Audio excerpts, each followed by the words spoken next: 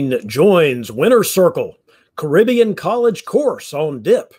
Face-to-face fun approaches. I'm David Hood of the Diplomacy Broadcast Network, and this is Deadline, DBN's monthly news program. Dateline, July 2021.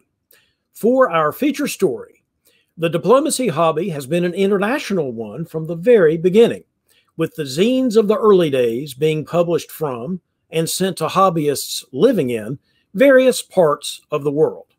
Postal and online games have for decades featured competitors from various countries, and the World DipCon face-to-face tournament has rotated among various local and national tournaments since 1988. With the recent advent of virtual face-to-face play in 2020, it is now even easier to interact with hobbyists overseas.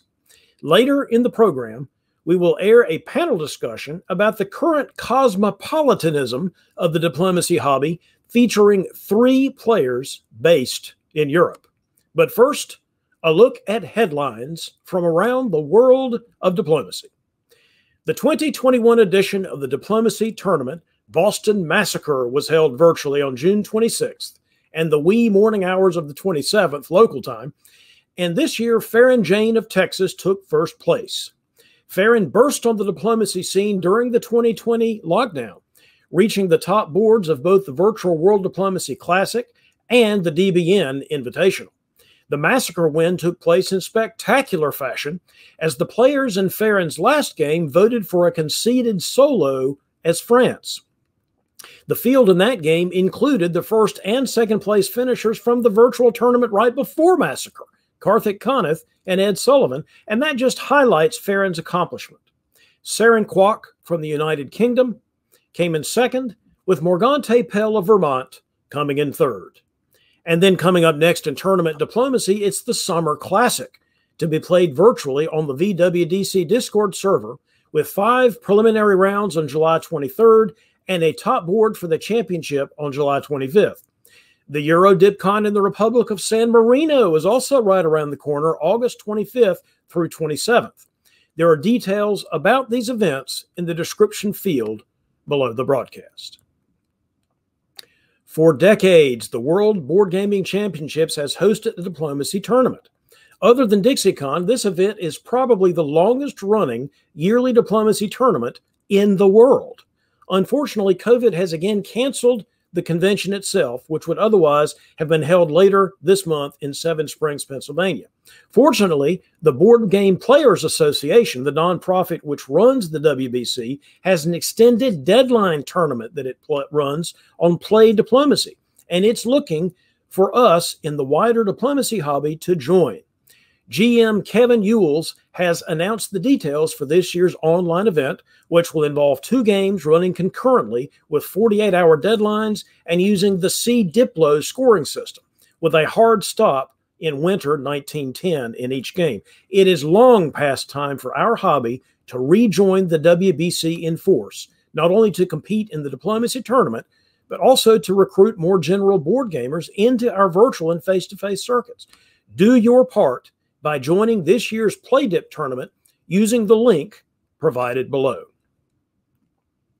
Just think, folks, if you had gone to college at the University of the West Indies, St. Augustine campus, which is on Trinidad and Tobago, you could have fulfilled a diplomacy player's student dream, a university-level class about the game of diplomacy itself. Dr. Michael Powinski of the university's Institute of International Relations offers course number INRL 6103, entitled Diplomacy and Strategy Wargaming Simulation, in which the only required resource material is access to the game of diplomacy. Recommended readings include books and articles on body language, negotiation theory, and the history of international relations. The 14-person class plays 2 full boards over the course of the semester, every other Saturday, for a full 8 hours of play, along with times for discussion and analysis. One can only hope that 2 boards of Caribbean players will start invading the next World DipCon. A link to his course outline can be found below. If you like league play as part of your diplomacy experience, you should be on cloud nine these days. The Tour of Britain continues its virtual march around the British Isles, with the third and fourth rounds of the 8-round event having been played on June 12th. And this was covered in some detail in DBN's League Night program, which aired on Saturday, July 10th. Halfway through the Tour of Britain, the top 3 spots are all currently held by Americans, believe it or not. Morgante Pell of Vermont is in the lead, with Ohio's Evan Swihart in second, and Katie Gray of Indiana in the third position. Also covered in that League Night broadcast, 6 games in the Virtual Diplomacy League over 3 rounds, featuring players from all over Europe and North America. After all that diplomacy action, the current standings still show Michalis Kamarites of the UK in first, and then Morgante Pell in second, and DBN's own Brandon Fogel charging into third. You can catch all of this league action right here on the DBN YouTube channel. Face-to-face action in North America is back. The 2021 Carnage in Mount Snow, Vermont on November 5th and 6th was announced some time ago, with hobbyists from all over already planning to make the trip. Tournament director Dave Maletsky suggests coming in that Thursday night for the unofficial welcoming meal and then staying through the award ceremony scheduled for the Sunday morning, the 7th. And now Liberty Cup joins the face-to-face schedule, with TD Bill Hackenbrack having just announced that tournament's live return, to be held over the weekend of October 8th through 10th at the Hilton Doubletree in Philadelphia, Pennsylvania. Each tourney held their 2020 events virtually, but the times they are a-changin'. More information on these exciting opportunities for real live face-to-face play are available at the links described in the description field below. Let's take a trip around the various websites and YouTube channels for the content providers which we call our DBN media partners. Diplomacy Briefing recently produced a special Patreon edition of its newsletter, in addition to the outstanding issues you can count on every Friday like clockwork. Become a Patreon while you visit diplomacybriefing.com, and you can check out that special Patreon edition. It includes the original Eddie Berson Lepanto article, advice on Turkish strategy, and a report on a 2016 virtual game played in Sweden. Also, Florida Man recently dropped a fascinating July 4th episode on his YouTube channel called Strategic Maxims of Benjamin Franklin, which uses Franklin's sage advice to inform diplomacy theory. Legendary Tactics has completed its series on the play of each of the 7 great powers by dropping an episode on YouTube about the play of Russia, featuring an interview with the 2021 Diplomat of the Year, Australia's own Peter McNamara. You can check out these content creators and all of our other media partners on the media page of the North American Diplomacy Federation website, thenadf.org. The finals of Season 6 of Extended Deadline Play on the Nexus Discord server continues. As reported in last month's deadline, Nexus is the place for online players to compete against each other regardless of their preferred platform. Since Nexus games are hosted on Web Diplomacy, Play Diplomacy, Backstabber, Duplicity, and Conspiracy. So far, the action in this top board has not disappointed. Each turn of the game is being featured in an episode of the Diplomats podcast series on YouTube, which is hosted by Ed Sullivan and has commentators who are known online as Stitches and Hand. As of this recording, this final game has reached fall 1903, with the England of Riaz Varani making a big move against German centers, while the Austria of Pez de Mer and the Russia of Ewok struggle for supremacy in the East. Go to www.thediplomats.net to catch up on this game's moves. And while you're there, you can check out all their other episodes, which are listed by topic on their website. Issue 154 of the quarterly magazine Diplomacy World was published online on July 1st. Editor Doug Kent packed this edition of the hobby's flagship publication with tournament reports from the Whipping, E-Carnage, and DixieCon events, including a retrospective from Jonathan Frank about the new version of the Carnage scoring system that he designed for use at that eCarnage Spring Edition that happened back a few months ago. Also featured in this issue of Diplomacy World, a hobby history piece about the word press in its original and online meanings, a rundown of current nicknames for various alliances, and an interview about the just completed Boston Massacre with first-time tournament director Alex Maslow. To download this latest DW, visit www.diplomacyworld.net. And now it's time for a segment we call My Favorite Things. We'll interview a diplomacy player about why that player likes playing a particular power or alliance on the board, and then talk about something of particular interest to that hobbyist, whether or not related to diplomacy. This month, we feature Russ Dennis, also known online as Umble the Heap. Hello, Russ Dennis. Hello, David. Deadline viewers probably already know who you are because they've run across you, in the hobby before. But just in case, if you could give us a brief diplomacy bio, that would be great. So I started playing diplomacy in 2008, and basically in college, I was playing Risk with different people and just was interested if there was any other game that was similar, that had maybe a little more strategy to it. And diplomacy was one of the games that came up. And as I looked into it more, and especially the negotiation side, I just was like, this is the perfect game for me. And the DP judge was actually what I connected with first to be able to play, and played there for a few years, was able to go to a face-to-face tournament, but then took a break for really 5 years. And when I got back into the hobby back in 2018, I connected with Nexus. And so that's kind of who I played online games with, and then started the briefing in 2019. And then that's just really grown.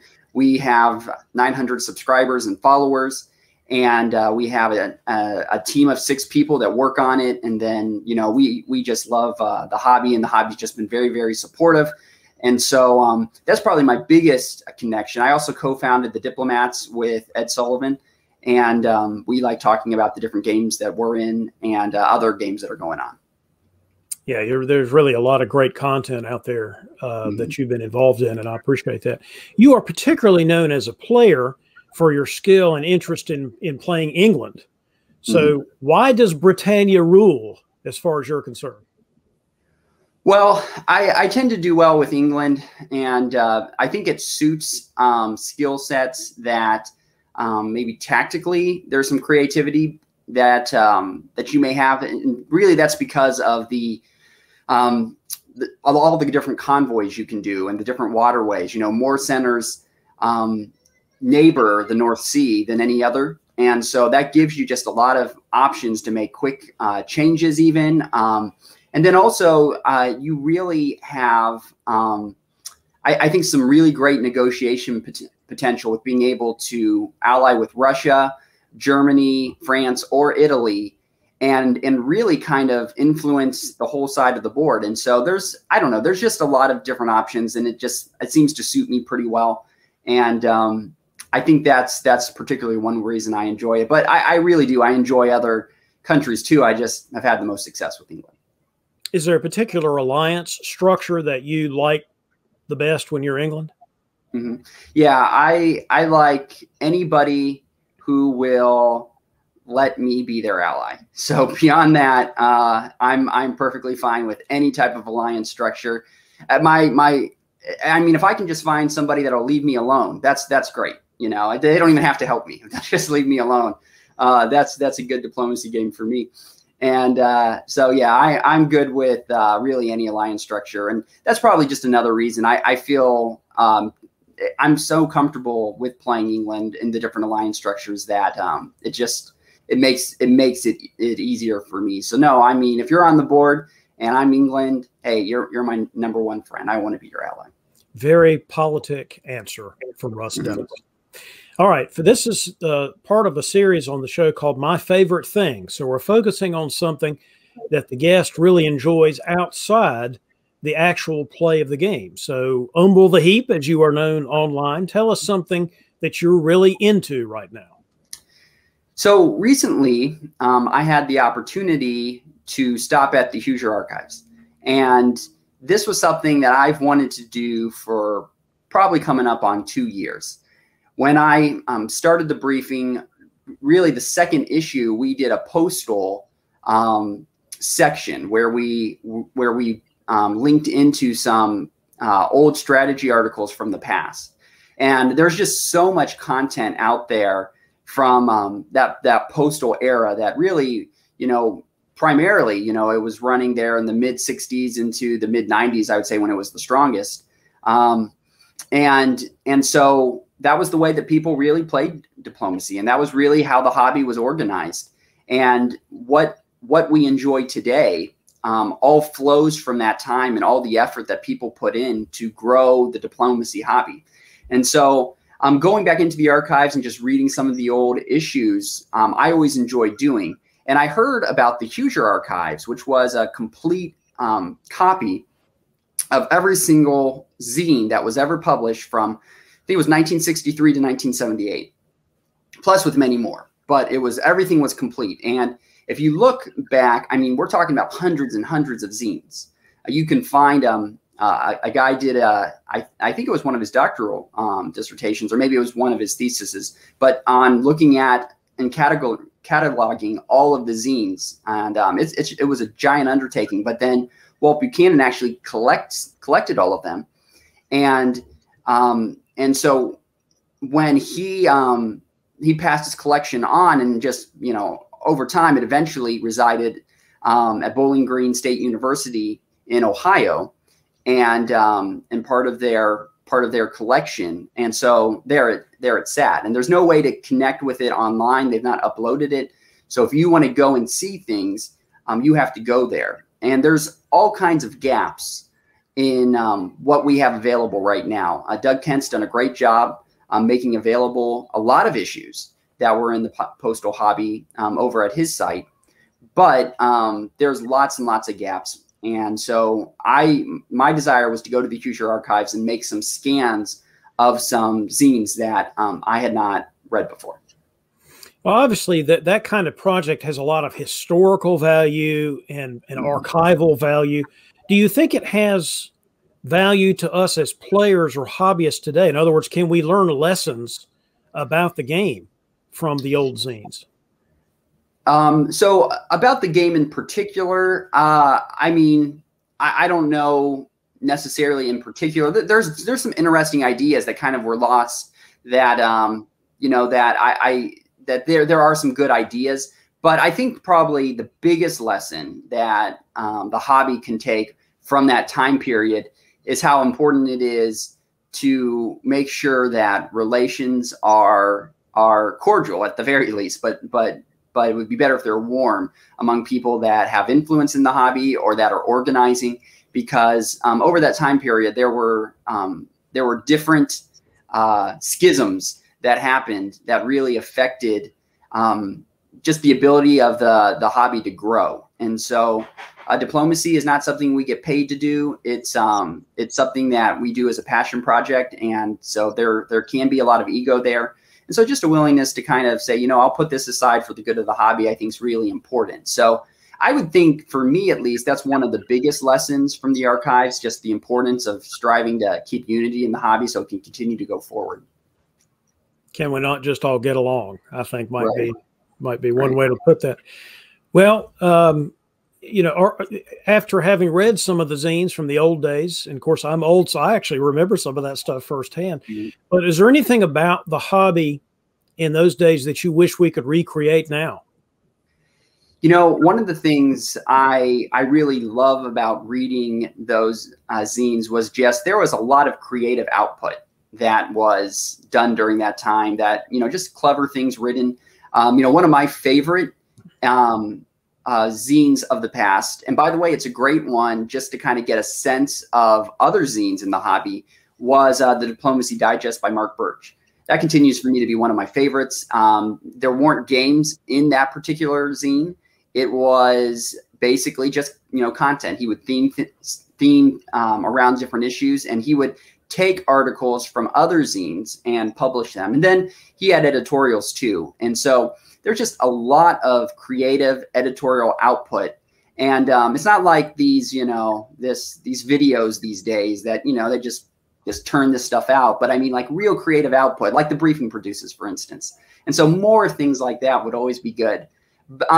Going along with that too, though, we've got 2 webzines that actually, they do games and they do all of, editorials and articles like that. Because the briefing's not really a zine. The briefing's more of kind of an update with some strategy articles. But I think, having some more zines would be great for the hobby. And there's really only 2. And the thing is, too, it doesn't take nearly the amount of time to do zines today like it does in the past, because you can just do it all online. Whereas before, you had to type it up. You had to, of course, do printings. You have to do mailings. And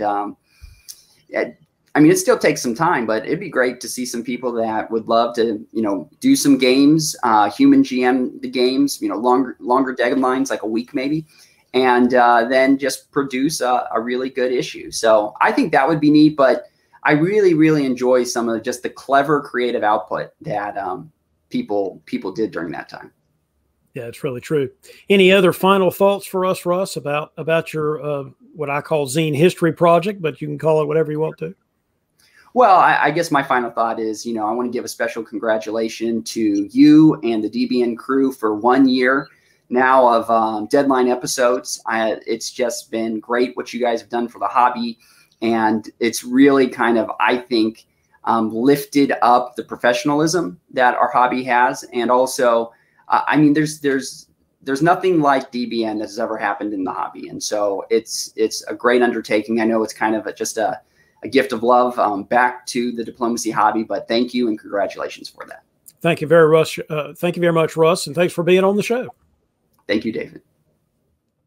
Let's move now to our panel discussion about European perspectives on the current state of the diplomacy hobby. Joining me are Michalis Kamarites from Brighton in England. Also from England, London resident Saren Kwok and Andre Janico, who lives just across the river from Lisbon in the country of Portugal. Welcome to Deadline. So let's start with you, Michalis. Tell us your diplomacy origin story and then why you enjoy this game so much. Right. So as I was a child, I played a lot of strategy games. I sort of made my way up through Age of Empires, Civilization, Total War, Paradox games. And then I was around a friend's house and I saw a parent playing web diplomacy. And so instantly I see a map game, a strategy game, and that appeals to me. And I'm like, oh, that looks fun. So I'll go home, I'll try that. And I did. And the first couple of years, I sort of played it as a strategy game and did really not very well as a result. But over time, I developed like an appreciation of the communication side and the reliability and what's important to get better at the game. And then got a bit better at it and sort of worked my way up the rankings, playing a lot of live games. And eventually I moderated and administrated on WebDip as well. And then I took a bit of a break for a couple of years. And before the VWDC last year, Marcus Zylstra and Tanya Gill encouraged me and a few other old web dippers to sign up and play for it. And I enjoyed it a lot. And yeah, I've not really looked back since. So that's been really good. As for what appeals, I guess no game is ever the same. Like, because the people are almost always completely different people, and the personalities that will clash in one game but don't clash in another, and there's just so many things you can do that it's got so much replayability. Yeah, it's really true. How about you, Sarah? How and why did you get into this game? Yeah, so I got into the game during lockdown last year, the first lockdown, when I was looking for something to do. And I'd been vaguely aware of like diplomacy as a game that existed for a long time before I started playing. But I always thought it was too complicated for me to get into, and I wouldn't be able to like pick up all the rules and everything. But I started watching on YouTube Captain Meme or Marcus's videos as well. And I realized, okay, this is actually pretty interesting, and I think like it's not too difficult to pick up. So I just decided to give it a try myself. And my first tournament was a Liberty Cup last year. So I started playing because of the strategy, because I was attracted to all the different like strategic and tactical aspects. But I kept playing because of the people, 100%. You know, the people that I've been able to meet in this community have been, for the most part, wonderful. And here we are. Yeah, here we are. Andre, how about you? Give us some diplomacy background on you. Sure, David. So basically, a friend of mine presented me an article from Grantland. I think the article is from 2014.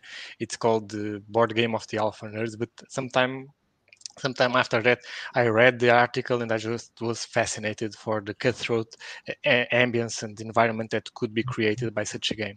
So I researched it and I tried to get to play online, and that was the way I started. Then there was a second thing regarding coverage that also brought me into being more aware of diplomacy, which was the coverage from Chris Martin on his YouTube channel for, I think, the 2016 WDC tournament, and that also opened my eye to how exactly such a game would be, let's say, on a real face-to-face environment be happening.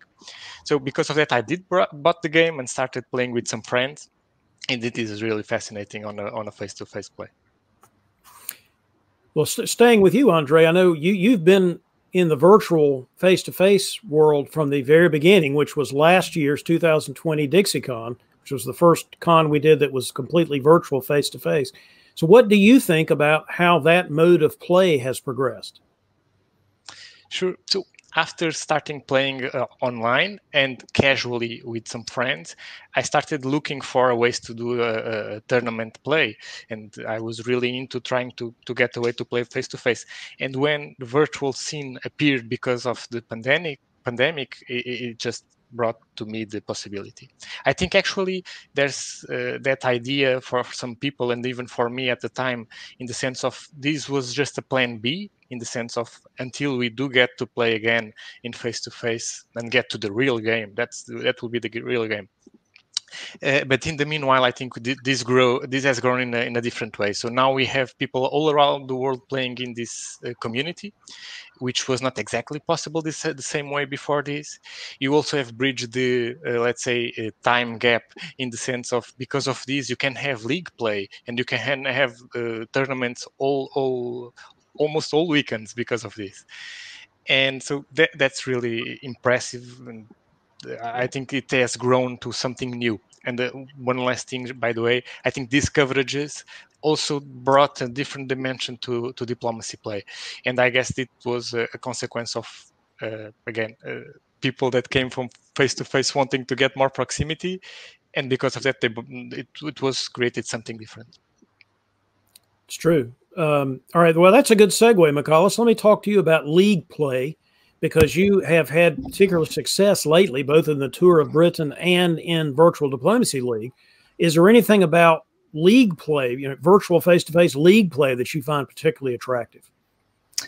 Well, one big thing is that league play, I think, offers a level playing field for all participants. Like the tournaments, I've played in quite a few of the one-off tournaments as well, but generally they're hosted by North Americans, and most of the time zones have been like beneficial for North Americans. It's been quite difficult. I don't live alone. I can't play all through the night. So I play like one game at Cascadia, one game at Whipping, one at eCarnage, and generally you're not going to win a tournament if you only play in one game. So league play, because the VDL in particular is really good at just leveling that playing field. It's got a game that's pretty much in the middle of the night for me, which is for the Australians and that side of the world. It's got the game in the middle of the day, which I generally play, which is for Europeans, and it's got a game in the evening, which is for the North Americans. And I think that it's obviously good that pretty much everyone in the world has a chance to be able to play in a game. And if you're playing in a league, you only need to play that one game that weekend, and you've still got a chance of doing well in the tournament overall.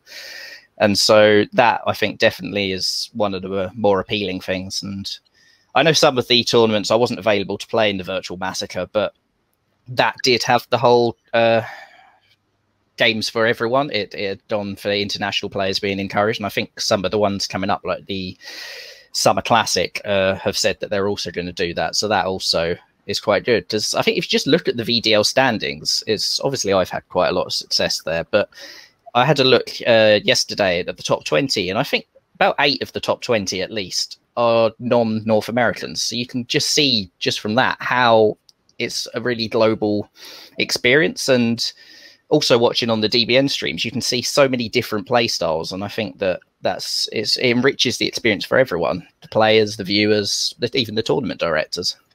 Yeah, that's totally true. And again, a good segue into me asking Saren about the Massacre, because Saren, you just came off an impressive second place finish at the virtual Boston Massacre just a few weeks ago.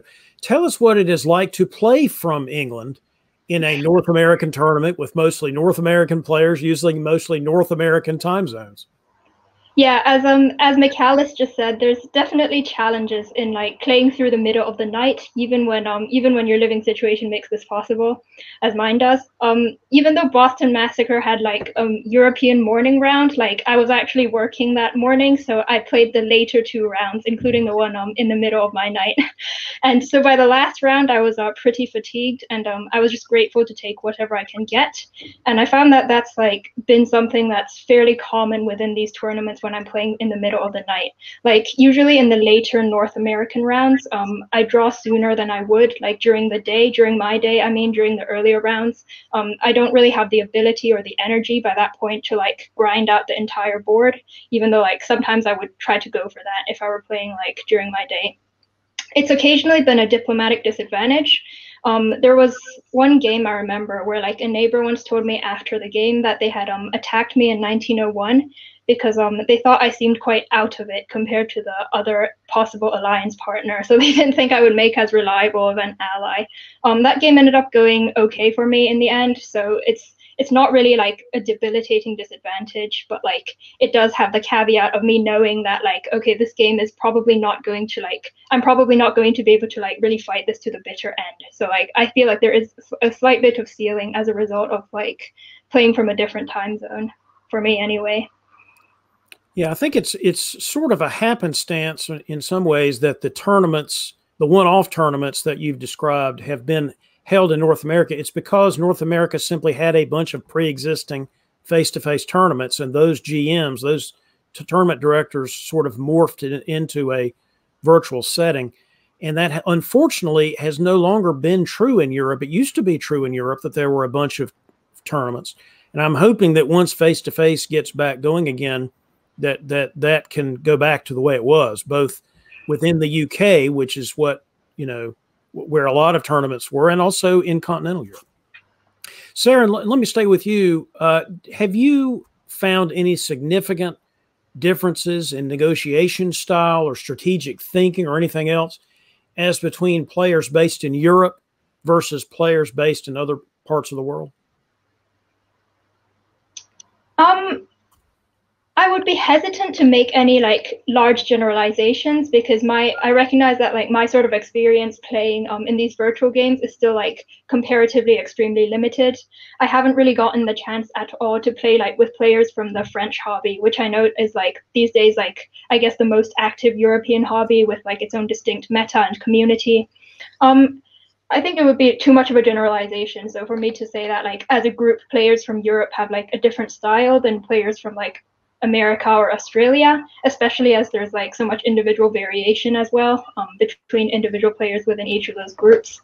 I will say that for me, it's personally not as much of an issue because I'm from a very international background that in some ways makes me like, more used to and more like able to build up a rapport with like American than European players even. But I have noticed like from talking to some non-North American players that like there's a bit of like a cultural or linguistic barrier in terms of like establishing those super solid like personality grounded alliances as opposed to like speaking like to someone like in the same linguistic and cultural background, and it does make sort of negotiations there slightly more strategic or like slightly more utilitarian as opposed to the way that like you might be able to like build up like a really good relationship with someone like if you're all speaking like from the same sort of background. But I don't think that's really like due to a preference of the players so much as like a constraint of like just the language that we have to play in.